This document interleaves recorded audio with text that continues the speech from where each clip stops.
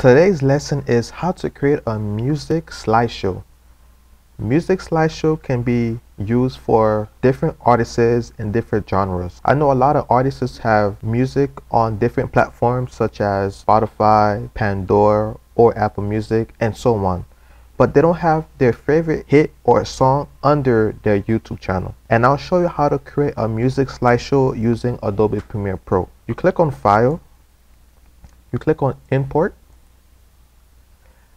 then you locate your picture. It can be saved anywhere. I usually save all my pictures under the picture file.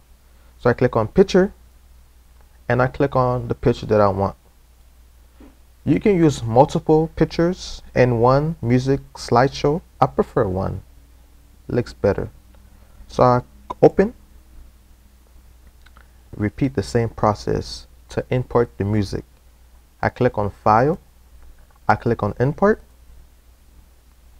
and I locate the music. Once I find the music, I click on the music and I click Open. Now you have two items under your library. I usually import the songs first to the timeline, so I click and I drag, and then the picture.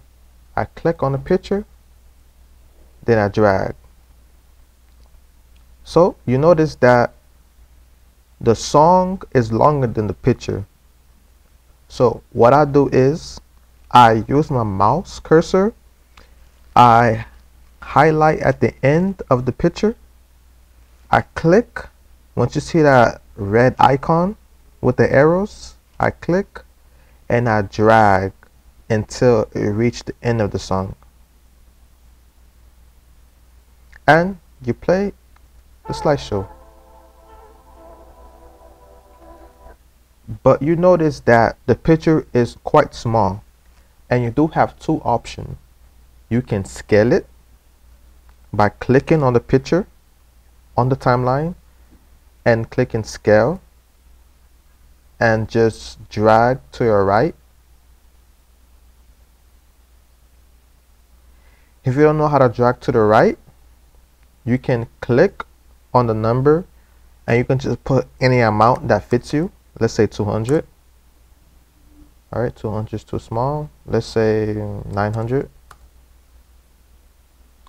Or what you can do is click on the picture on the timeline, right click, and click scale to frame size. And now you have your music video slideshow, so you can promote on social media such as Twitter, Facebook, Instagram.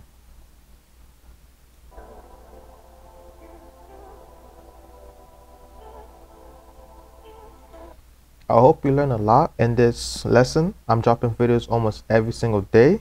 Stay tuned and you'll learn something.